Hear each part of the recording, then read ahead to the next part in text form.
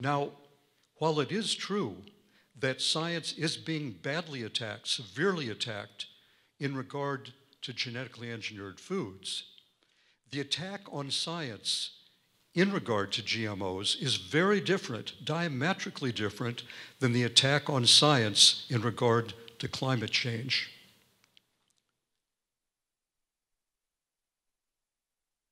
When it comes to climate change, the attack on science is coming from outside the scientific community.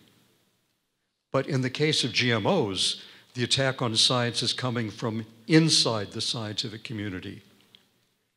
It's an inside job that's especially insidious, and that's because it's being waged. The key people waging it are actually part of the scientific community, and they are acting under the banner of science. My book, Altered Genes, Twisted Truth, solidly documents this assault on science, this inside assault on science. An assault on science, probably one of the worst that's ever occurred, in the name of science. And it documents there's been systematic twisting of the truth. So the part of that twisting, the deception, is that the process of creating GE foods, and sometimes they'll be referred to as GM foods. So GE stands for genetically engineered. GM stands for genetically modified, not the car manufacturer. The process of creating GE foods has been deceptively described to make it appear much more precise and far less disruptive than it actually is. Concomitantly, natural processes have been falsely described to make them look less precise and more disruptive than they actually are. So, by misrepresenting the GE process as precise and predictable, while portraying natural processes as unnaturally random and unruly, many scientists have induced the false impression that genetic engineering is natural and innocuous. Very false impression. Further, in further twisting of the truth, false statements have consistently been issued about the tests on genetically engineered foods to cover up the substantial troubling results. What's more, the evidence that demonstrates the distortion of the evidence is solid, and its solidity has been attested by many experts. And my book presents a large amount of this evidence, and the presentation in the book has been praised by many experts. One of them is John Eichard, Professor Emeritus of Agricultural and Applied Economics at the University of Missouri. He stated about the book, "The evidence is comprehensive and irrefutable. No one has documented other cases of irresponsible behavior by government, regulators, and the scientific establishment nearly as well as Druker documents this one." Another expert who has praised the book is David Schubert, a professor at the Salk Institute for Biological Studies, and the head of cellular neurobiology there. And he stated that the book is scientifically solid and truly outstanding, and through its masterful marshaling of facts, it dispels the cloud of disinformation that has misled people into believing that GE foods have been adequately tested and don't entail abnormal risks.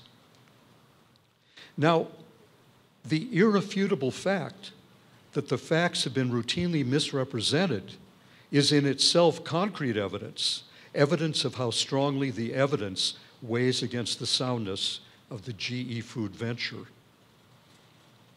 Because, after all, it's quite obvious, if the facts are on your side, you're proud of them. You don't want to hide them. You don't want to distort them. You want to bring them out. You want to bring them out in their fullness. It's only when the evidence weighs against your position that you would be tempted to use underhanded means to suppress evidence, to misrepresent evidence. And unfortunately, the very fact that the proponents of genetically engineered foods have been driven to distort the facts so extensively, really since the creation of the first GMO organism, genetically engineered organism, back in the early 1970s, years before, almost a decade before, the technology was able to create the first functional genetically engineered plant, the facts have been misrepresented by eminent scientists and scientific institutions. In fact, the misrepresentations predated the founding of the biotechnology industry, okay? So as my book demonstrates, although many people, when they hear about the distortions and deceptions that are propagated on behalf of GMOs, they think of Monsanto or DuPont or the other major multinational corporations that manufacture them. And clearly, those multinationals have been guilty of many distortions, but they probably wouldn't have invested the millions and millions in developing genetically engineered foods in the first place if the groundwork had not been laid, if the public had not been properly pacified about these, and the governments had been also induced to have a promotional policy by misrepresentations that were propagated by eminent constituents of the scientific establishment. It's very important to understand. So the key deceptions have been disseminated by individuals and organizations operating in the name of science, under the banner of science. And they're probably, most of them, not even aware of the extent to which they have been disfiguring the facts. And for one thing, they pretty much talk to one another. And as we know, if a untruth is repeated often enough and one hears it back from one's peers, one starts to believe it oneself. There's a lot of self-deception that's been going on.